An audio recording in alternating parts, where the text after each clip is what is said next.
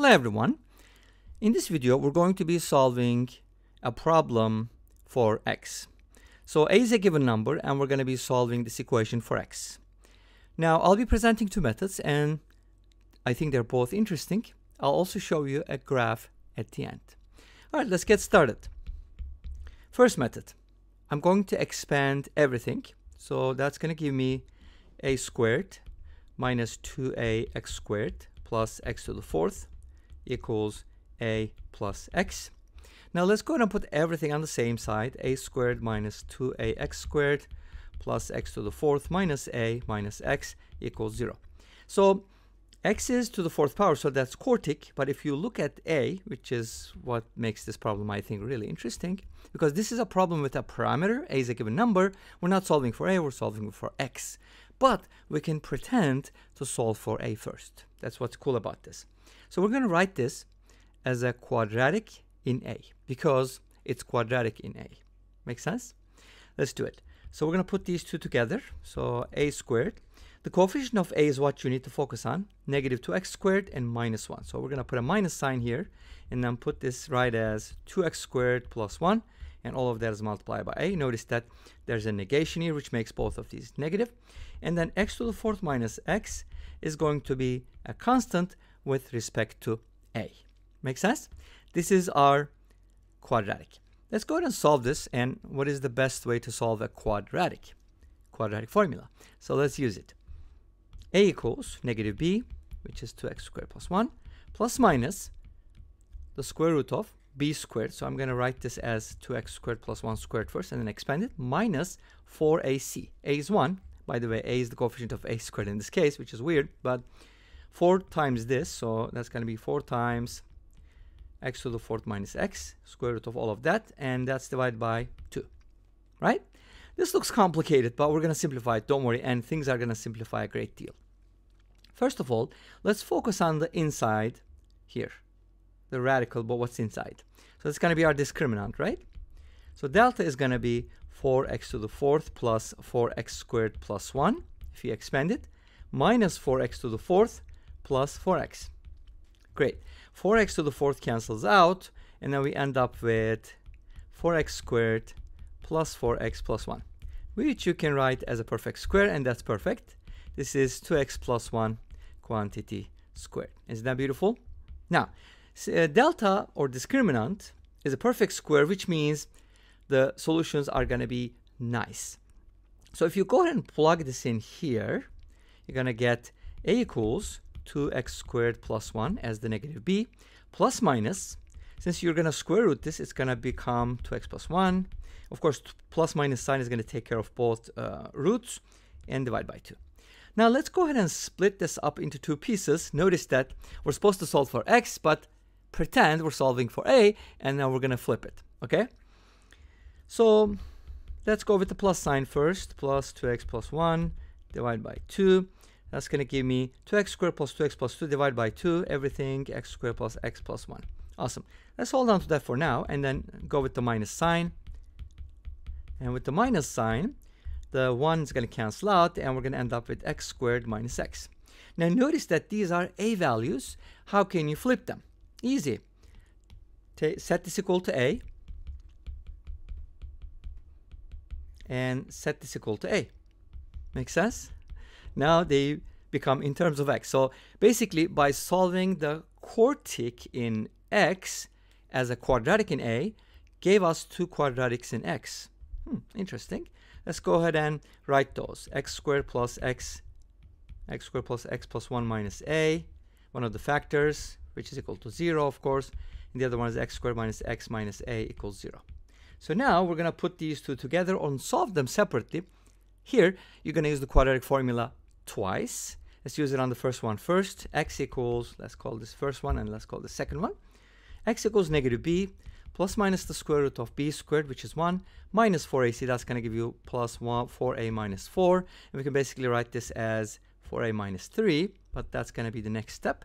Negative 1 plus minus the square root of 4a minus 3 over 2. That's one of the x values, or two of the x values.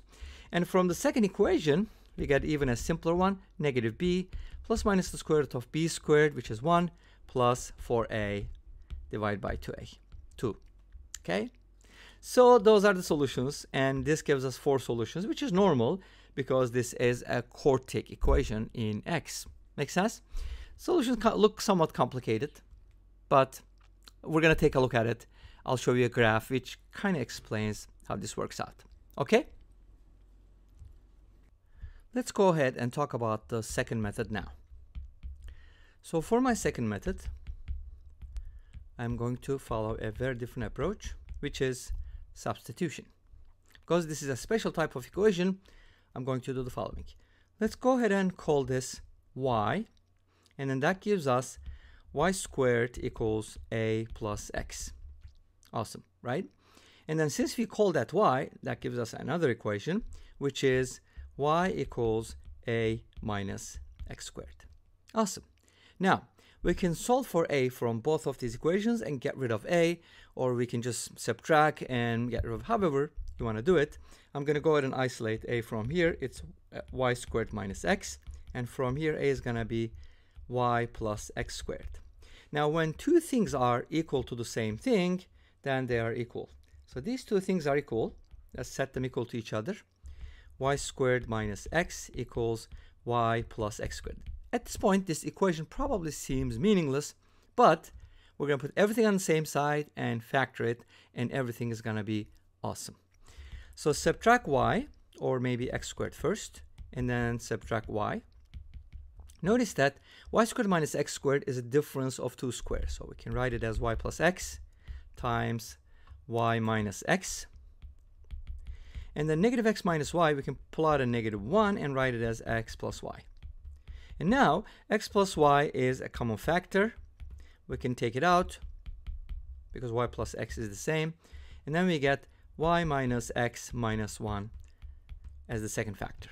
Now, this is factored. There are 2 variables, but don't worry about it. Everything is going to be great. Because y is something in terms of x, so we're going to be able to back substitute. You see that? Okay. Now, from here we get 2 results. One of them is y equals negative x. And the other one is y minus x equals 1. Or y equals x plus 1. Doesn't matter. However you want to write it. Now, let's go ahead and back substitute. What is y? Y is a minus x squared. Let's replace it with a minus x squared. And we get this equation. Let's replace y with a minus x squared. And then we're going to get another equation. Remember these? Do they look familiar? From the first method, right? Yes, of course. We're going to arrive at something similar, but in a different way. Don't you think? Now let's put everything on the same side. X squared minus x minus a equals 0. And x squared plus x plus 1 minus a equals 0. So we got the same quadratics, and we're going to solve them. Let's do it. I mean, no big deal. One more time we can do it. 1 plus minus the square root of 1 plus 4a divided by 2. And then the second one is going to give us negative b plus minus the square root of b squared minus 4ac. I think if you copy from the first method, they gave us 4a minus 3 under the radical, and all of that is divided by 2. So that gave us 4 solutions in total. And notice that x depends on a. So a is a given number. When a is, for example, 5, you can pretty much find what the solutions are going to be, right? Let's plug it in. We're going to get 1 plus minus the square root of 21 divided by 2, and x equals negative 1. If you do 20 minus 13, that's going to be 20 minus 3. It's going to be 17, and you're going to get the other solution. See, for every a value, pretty much, we have a solution. But there are some conditions. For example, if this is negative or this is negative, then we're going to run into problems. So we kind of have to talk about the domain of a, which I'm not going to get into, but instead, I want to show you the graph. You can figure that out, right? Here's the graph of these 2 functions, which is kind of interesting.